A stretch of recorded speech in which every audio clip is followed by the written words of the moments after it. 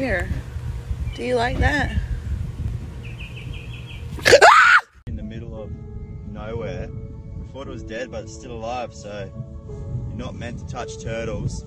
We're gonna grab it and run it to the water and see if we can let it go. I'm not sure what sort of condition it is in. Oh, jeez, he's hot. Yeah, well, let's go. We're getting closer to the water now. He's literally in the middle of nowhere, just frying.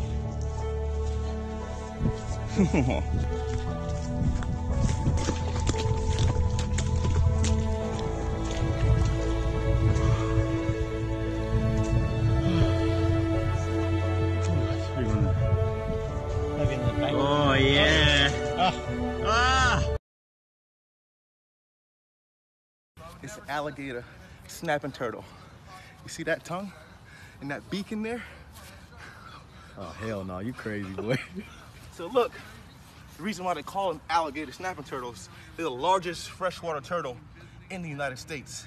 Not saltwater, but freshwater.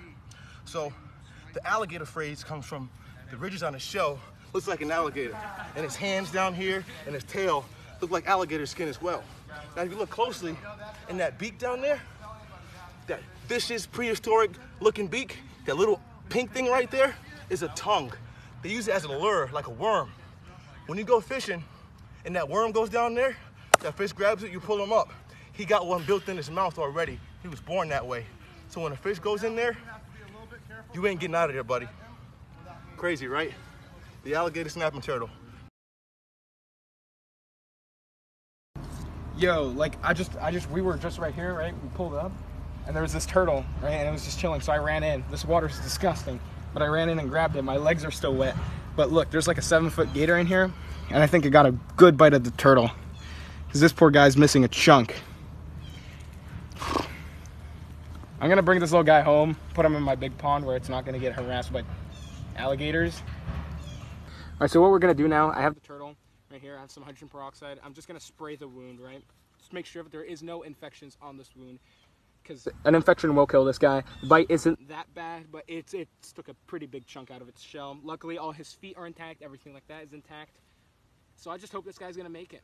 I'm gonna leave this little guy right about here, right under this tree, so there's no predators that can see him, and hopefully he makes it, but he's gonna be able to have this big old pond if he does.